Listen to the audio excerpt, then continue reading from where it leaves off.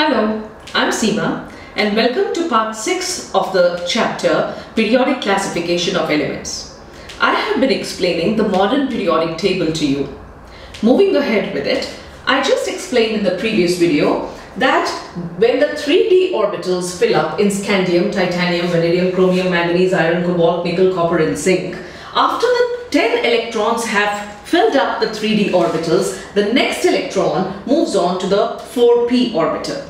The next element where the 4p orbital is being filled up would then be gallium. Gallium has 31 electrons, and what is the electronic configuration? 1s2, 2s2, 2p6, 3s2, 3p6, 4s2, 3d10 and 4p1.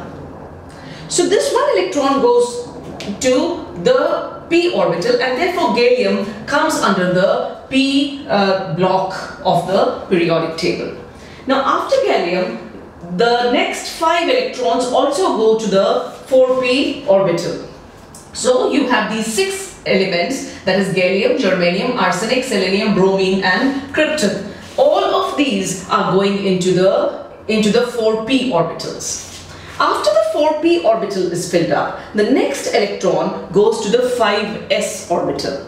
So the next electron would go in the 5s, therefore it would belong to the 5th period because the period is the principal quantum number. So the 5th period s orbital would be here. One electron in the s orbital is the first group. So it would be rubidium. Rubidium would have 1 electron in the 5s orbital and strontium would have 2 electrons in the 5s orbital. Now after 5s is filled up, the next electron, if you see, goes up and goes to 4d. So now the 10d has 5 orbitals, so the next 10 electrons would go to 4d, and these next 10 electrons are Y, zirconium, niobium. Remember the d block elements here, it is not the 4d which is being filled up. After 4s it is the 3d which fills up. So you could say the d block elements, the principal quantum number, they do not lie in the same group as the principal quantum number. They lie in one group after that the actual principal quantum number they belong to. So here after 4s it is 3d which is being filled up, and here after 5s it is 4d which is being filled up. So 4d fills up and the 10 electrons go to 4d till cadmium, and after cadmium the next electron goes to 5p, and that is indium. So p has 3 orbitals, therefore the 6 electrons would go here, 1, 2, 3, 4, 5, 6, and at xenon the 5p orbitals have been filled up. Now the next 2 electrons should go to 6s, so after xenon you have cesium and barium. Alright, so once the 6s is being filled up, we find the next electron goes to 4f, and f has 7 orbitals and it has a capacity of 14 electrons. So logically, just as we had the d orbitals in between, we should have 14 f orbitals here. Now there should be a gap of 14 orbitals. Now that would make the periodic table, it already is called the long form, it would make it so much longer that it would be difficult to accommodate these 14 elements and to write the periodic table that is so, uncomfortably long. So what was the solution that was found? That instead of writing these 14 elements here and making this wider by 14 elements, let us put these 14, the f block. There are only 4 f orbitals which are being 4f and 5f. That is, there are only 2 of them which have to be filled in the presently known elements. So what did scientists do? What did he do? He took 4f and 5f, these f block elements, or elements in which the f orbitals are being filled up. The 14 elements were put here under separately, and these were called the f block elements. And the element here, which should have belonged to the third group, that is after cesium barium, the element having atomic number 57 should belong to the third group, and it should have one electron. After 6s, these electrons should go to 4f. So these electrons, 14 elements, it starts with lanthanum and it ends with lutetium. So these elements, Lasi, Parnadpam, some Ujidtib, Dio, Artam, Yiblu. It actually makes 15 because then the last element should come here, and then Hofmannium and the d orbitals keep filling up. So the next 14 elements would go to the 4f, and after 4f it is the 5d which is being filled up here.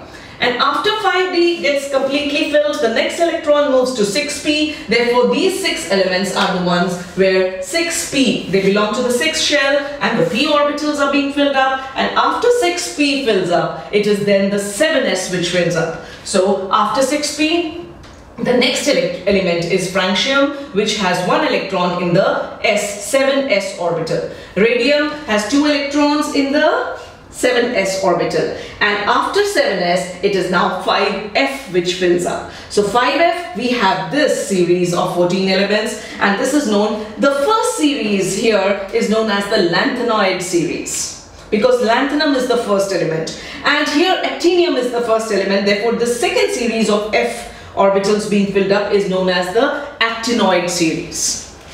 The lanthanoid and the actinoid series, because of lanthanum and actinium. So lanthanoid and now the actinoid series will be filled up, where the 5f orbitals fill up. After 5f it is 6d. So lawrencium, Rf, Db, SgBh, borium, Hs, Mt, Ds, Rg and Cn. These next 10 electrons would go in 6d. After 6d, the 7p, 6 electrons would go to 7p, and these are the 6 elements with 1 electron in p, 2 electron, 3, 4, 5, 6, and that's it. After the filling up of 7p, 118 elements are completed. We do not know of more elements. So this is how the entire layout of the periodic table was actually made on the basis of electronic configuration of elements. And Moseley did not ignore the work of Mendeleev. Mendeleev, he was given honor by scientists for the extraordinary genius that he showed and the work he did towards periodic classification, so much so that the element 101 was named after him. It was called Mendeleevium, and the symbol was Md in the actinoid series. So he was honored. After the new periodic table was given, he was honored for his work by naming an element after him.